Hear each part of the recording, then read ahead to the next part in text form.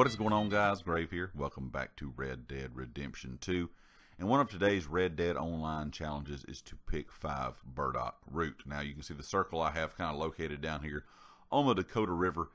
And this stuff can be found in a plentiful amount right here in this area. This is the one reason I like to come down here to this spot. Now this can be found in several different locations on the map. This is not the only location, but this area right here that I'm going to show you, this is the very first spot that you should go to.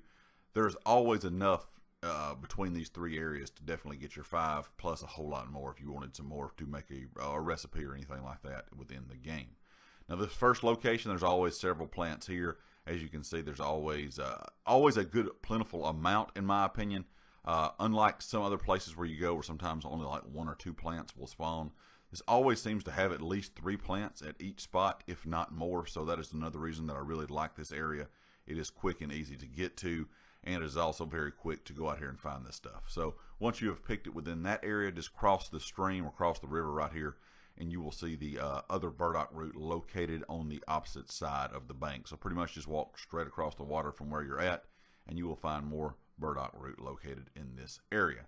Now, the same as always, guys, as I always tell you in a video, this could spawn differently. It could spawn more or less in each location. It kind of depends on, you know, what server you're in, how many people are out here already doing this, because if some other people know about this location, some other people pick things from this location, that's definitely going to lessen the amount that's there if you go pretty much right behind somebody, or you've been there not long after someone else has already been there as well.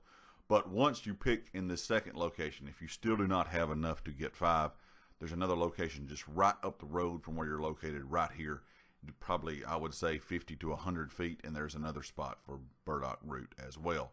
But as you can see, I've already found the 5, and I'm still picking up some. So usually between the first 2 spots, you can definitely find 5. But like I said, if you cannot, definitely just hop on your horse, mark this little spot right here on the map, and ride right up here, just kind of around this bend in the river right there, as you see, and you will find another location for burdock root as well. Anyway, guys, I hope this helped you out. Of course, if you liked the video, make sure you hit the like. If you have not subscribed yet, please do so, and make sure you click that bell icon up in the top right corner so you know when all my videos go live, and I'll catch you guys next time. Peace.